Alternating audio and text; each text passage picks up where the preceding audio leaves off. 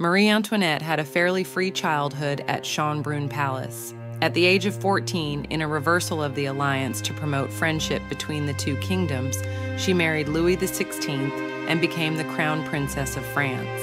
It had an extremely bad image during the French Revolution, but recent research shows that most of the public opinion at the time was denying it. However, it was a tragedy for her that what the era wanted was not a queen during the monarchy. Through the trial, the real culprit was identified, and it was revealed that Marie Antoinette had nothing to do with it, but people did not want to believe the official trial.